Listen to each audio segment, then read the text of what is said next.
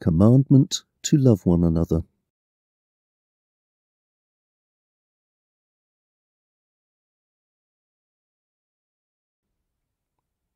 After Judas had left, Jesus said, "Now the Son of Man will be given glory, and he will bring glory to God. Then, after God is given glory because of him, God will bring glory to him, and God will do it very soon. My children, I will be with you for a little while longer. Then you will look for me, but you won't find me. I tell you, just as I told the people, you cannot go where I am going, but I am giving you a new command.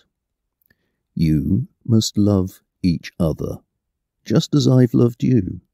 If you love each other, everyone will know that you are my disciples,